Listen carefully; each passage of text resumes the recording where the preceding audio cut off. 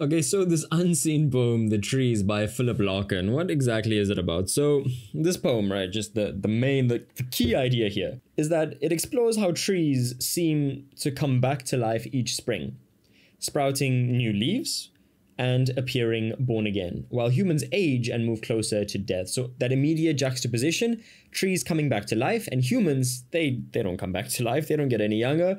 We simply age and move closer to death, the inevitability of death, simply.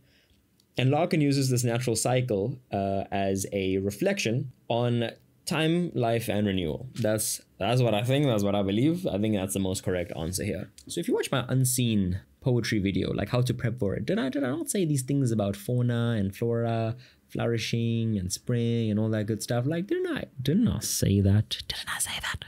Okay, anyway, just a quick lawn by lawn analysis here, my friends. So lines 1 to 4. Here, Larkin describes, simply put, the arrival of spring. The trees are growing new leaves, and their renewal, it feels like a form of communication or expression from nature.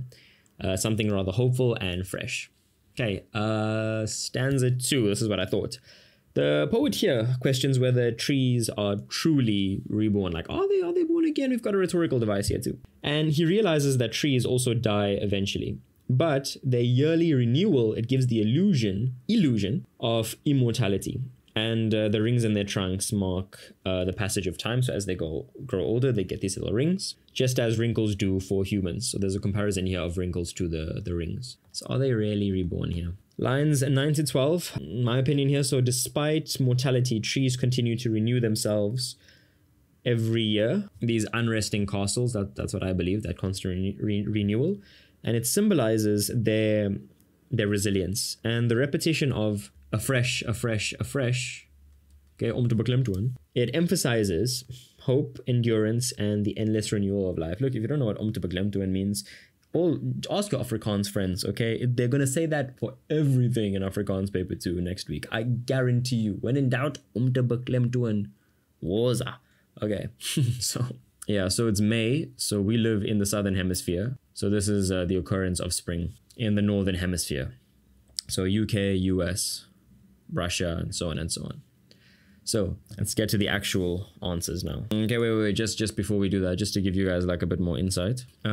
Just in terms of the themes here, just so it like, you know, because you can get like a nice generic answer here. Look, this is what I think the memo will look like when I get into the actual questions. But if you're like kind of battling to like, okay, I didn't write that, but I feel like my answer is right, let me just give you what I thought about the theme here. So nature's renewal, that is a very important theme, I felt. The trees symbolize the ongoing cycle of life in nature. Mortality and, well, just how that links with time, okay, because you will eventually die.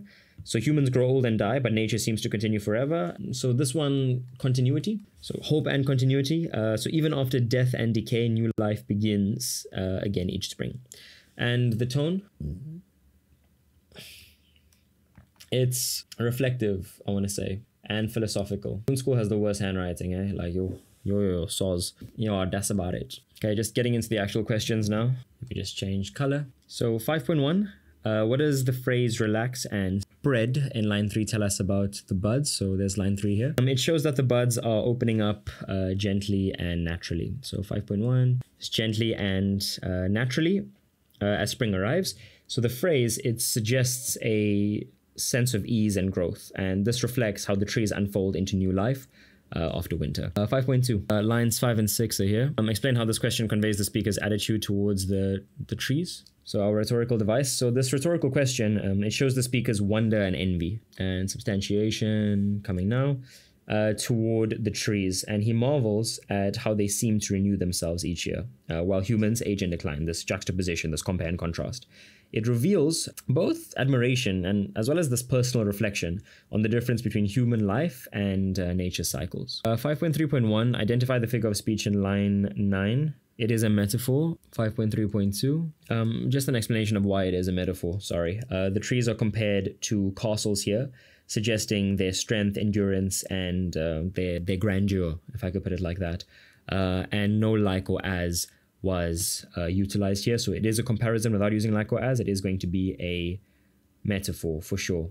5.3.2, the effectiveness of this. So the metaphor of unresting castles, it effectively, it conveys this power and simply like the majesty of the trees as they continually renew themselves. So thresh, it evokes movement, it evokes vitality, showing that even though the trees are stationary and not, well, actually moving, right? They're stationary, they're alive with energy and growth. Okay, so it just captures the strength and constant renewal of the trees.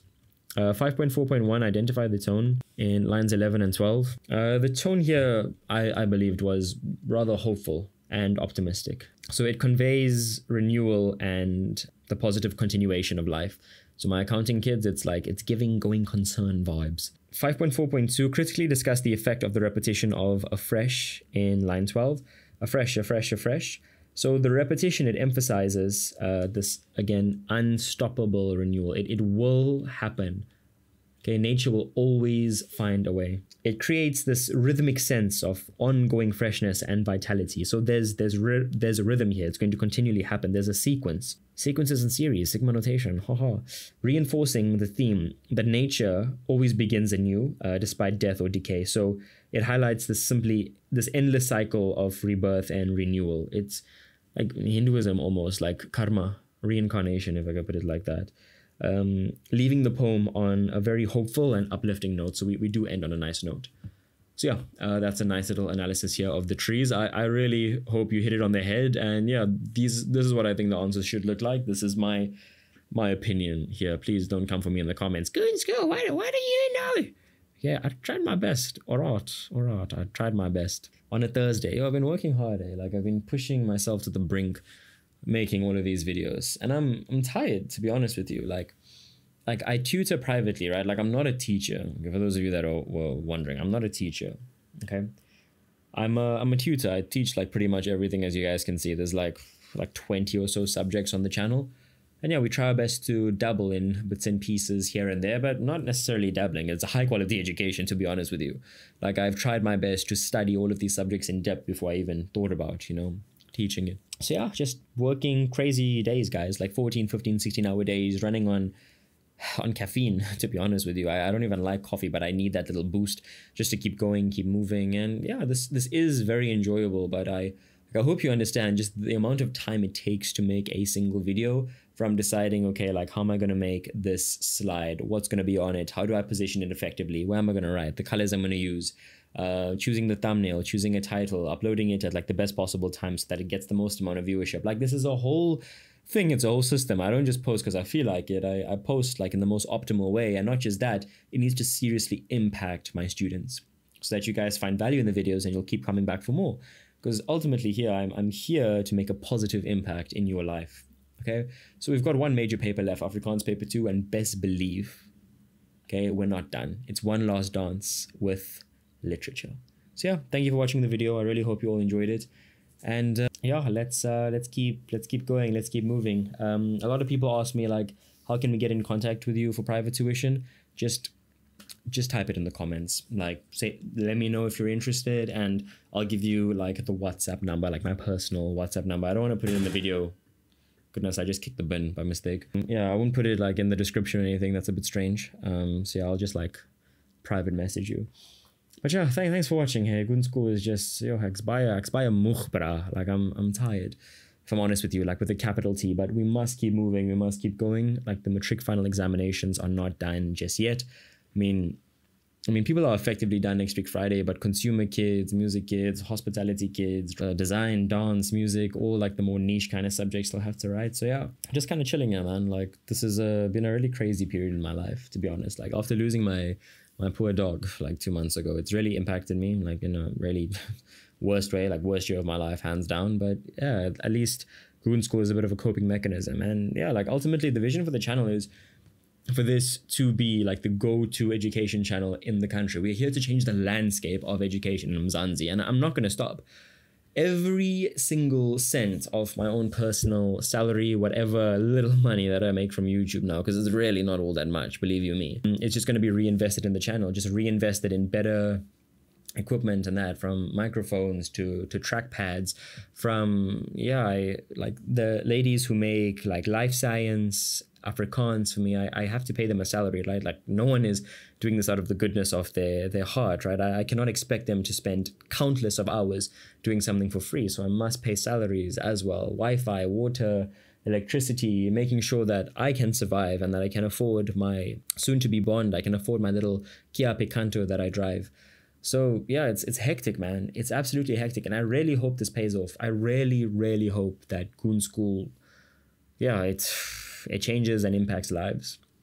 So yeah, thank you all for like just watching up to this point. If you had the time, thank you for like really giving me your time and just listening to my little like sob story here. But I appreciate it. So like behind all the cheesy, terrible jokes that you hear, like there is a real individual that is trying to make a genuine change in this ever so broken land. Because it's very unequal, you know. You can't get to Sandton without seeing Alex. You can't go to Belito without Shaka's Kraal, right? You must go through Gugule to Langa if you want to go to VNA, Sea Point. Okay, it's the reality of being South African. We've got the highest Gini coefficient in the world, the highest level of inequality, and yeah, all of that has this trickle-down effect into education. It's unequal. You know, there are quintile 1 schools in the villages in like Limpopo, in KZN, in Northern Cape that are so under-resourced to the point where they don't even have toilets, let alone teachers at the school. And then you get all these posh IEB, Curo schools, yeah, whatever, great. But how is it that, you know, this can coexist in the same country? It just comes down to effect of the apartheid regime, poor leadership after that, and so on and so on. So I'm trying my best to rectify it here. And yeah, thank you for allowing me to do that. Thank you for giving me your time, the retention, the subscriptions, the likes. I truly, truly appreciate it. Literally from the bottom of my soul. Thank you. Goon School's about to cry. But yeah, I wish you all the very best for the remaining exams. And if you finish your papers today, good luck for life and living. Like, it's been nice knowing you. Thanks for all the memories. Yeah, it's going to be a long fight, hey? But I'm here for the long run. Like, I'm going to dedicate my freaking life to education. Believe you me, even if I don't make all that much, even if I'm not making an impact, as long as one person benefits, that's really all that matters. So yeah, thank you. Okay, love you, bye.